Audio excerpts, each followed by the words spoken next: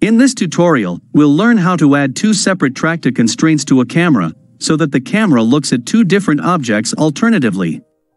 It gives a very useful result, like this, when we look through the camera view.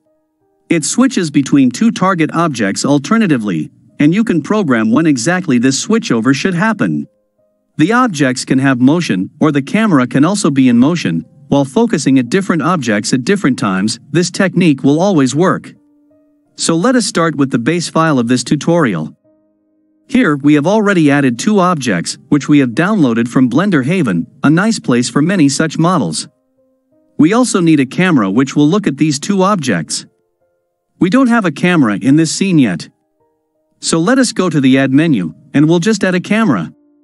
It is added at the default world origin. Let us move it up a little bit. And we'll push it along the X dimension as well.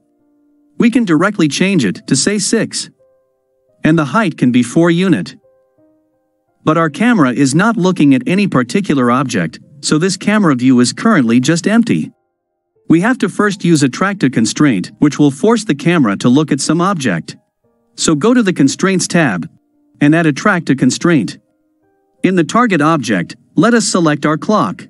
The camera will now look at the clock, and we can verify it in the camera view. But at some point, we want the camera to switch over to the second object, so ensure that this influence factor is 1.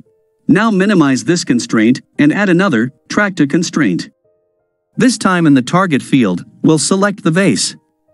You can see that the camera immediately switches over to the vase. That's because this second constraint is now taking priority. This influence factor is 1 for both the constraints here. So this constraint is getting overridden by this second constraint. But we can easily modify this behavior by changing this influence factor. If we bring it down to 0, the camera will go back to the clock like before. Since this influence factor is set to 0, this first constraint is now taking full effect. We can animate this by changing this value and adding suitable keyframes. Let us go to frame number 30. We'll change this value to 1 and keyframe this. Then, say we go to frame 60.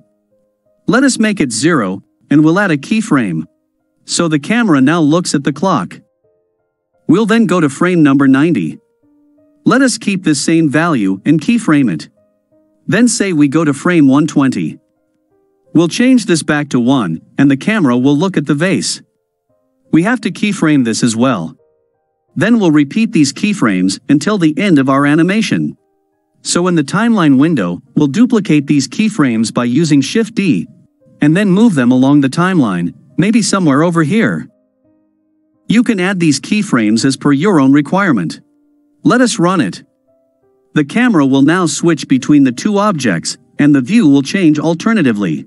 It can be very useful when multiple actions are happening within a single scene, and you want to change the focus at runtime. You can use even more than 2 such constraints if you have multiple objects, but remember that the last constraint will always have the highest priority. So if you add a third constraint, its influence factor should be 0 for this second constraint to take effect. And if you make this one as 0, then the first constraint will get the full priority. Let us darken the area outside our camera view. So this is not just helpful for your camera, you can use this same method even for a light. Let's say you have a spotlight, and there are multiple objects in your scene. You can use this technique to move the spotlight from one object to another, and highlight the objects dynamically. It is particularly more useful when the target objects are in motion. So I hope you like this tutorial. Thanks for watching, and don't forget to subscribe to this channel.